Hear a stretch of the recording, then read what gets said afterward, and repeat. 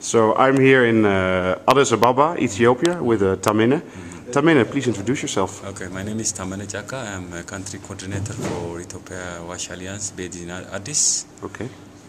Yeah, and so, well, yesterday we had an official launch of the Ethiopian WASH Alliance. Can you please explain what that was all about? Yeah, there was an official launch of Ethiopian WASH Alliance yesterday on 5th of July.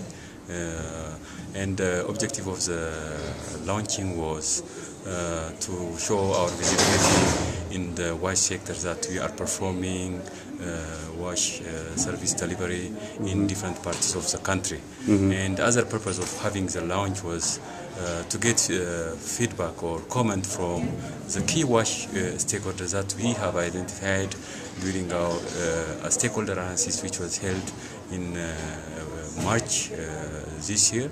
So we have discussed really a very good discussion, and the feedback even from our stakeholder was very useful. So this also enables us to get a support in the future during the implementation of the program. So it was a very colorful day.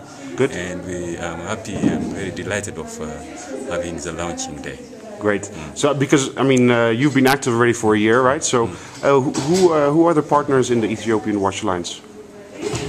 You mean our Ethiopia WASH Alliance? There was a fund. Those who are getting the funding are HCS Ripple, Amref Ethiopia, Ripple, and IFD, Huarek, and Water Aid are our funding partners. So these are all local partners. Yeah, local partners. Each have their own expertise in water and sanitation, Sure, right? Yeah. They are an organization with good profile in the WASH sector.